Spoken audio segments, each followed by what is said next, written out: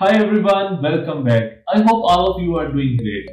So, some of you have already applied for Erasmus Mundus Scholarship and now you are waiting for the outcome of your application. And maybe some of you are wondering what would be the next step and how you can prepare for the interview if there is some interview session in your program. So, today's video is all about to discuss these points.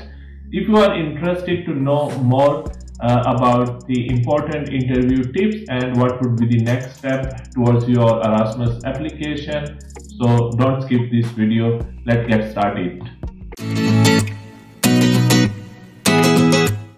After the submission of your application will be forward for a review process.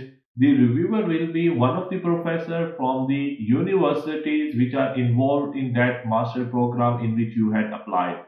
So the professor will carefully analyze your application and will create a ranking list of the candidates, and that list will be shared to the program coordinator. Depending on the number of scholarships for that particular program, the program coordinator will make a merit list and send the emails to the top candidates either for their selection directly, or in some programs they will ask you either one or two extra interview session before making the final selection. Okay, so from now to onward I'm going to talk about the tips to prepare for this interview. Regarding interview, maybe you are wondering who is going to conduct this interview. Again, it would be a professor from one of the universities which are involved in that master program.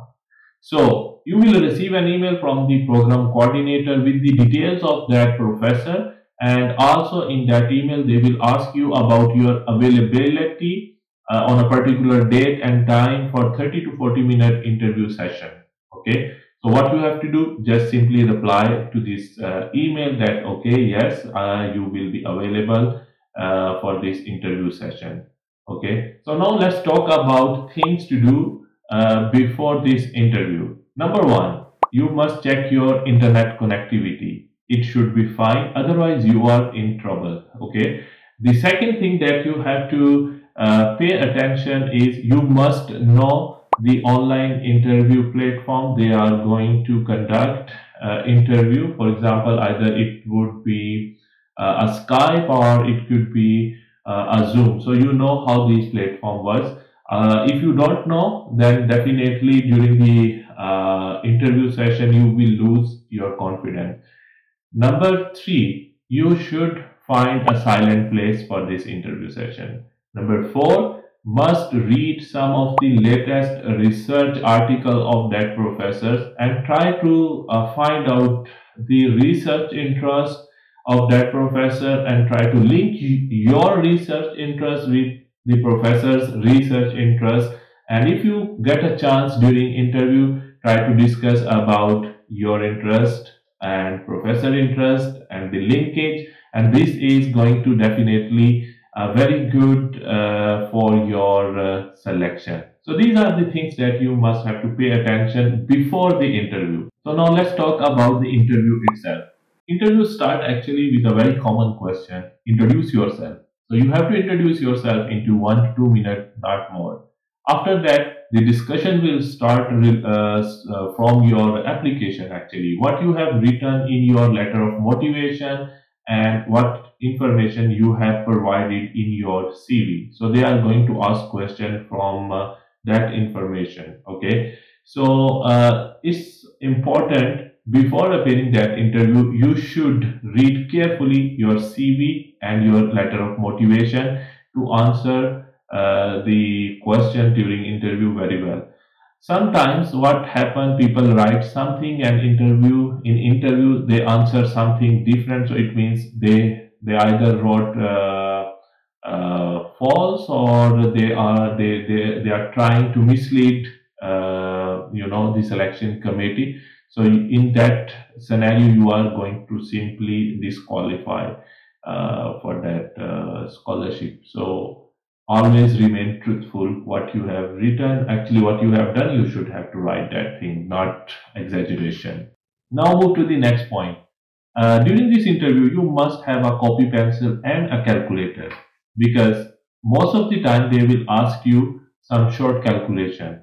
Okay, and this calculation is could be a simple mathematic, or they may ask some basic questions from your subject. Okay, so it would not be very hard question, but very basic and simple question. So it's always better to have a copy pencil so you can answer well during interview. Another thing, they may ask about your short term and long term goals.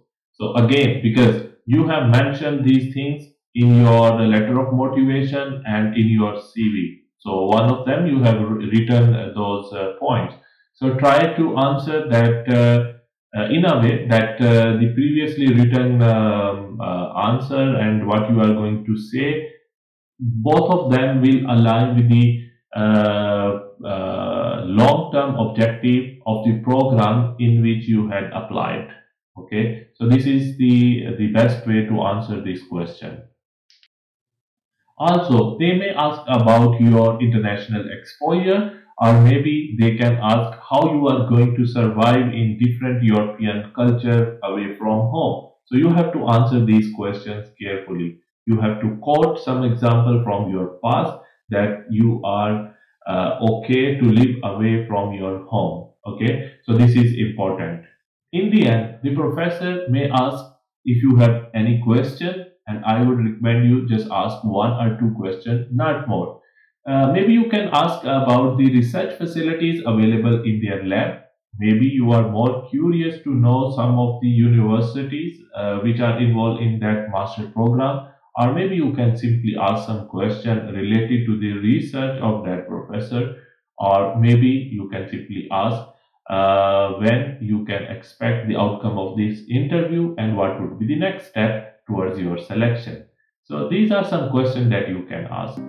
So that's all for today's video, and I hope you like this video, and I hope that it would be helpful for some of the candidates that receive the interview call.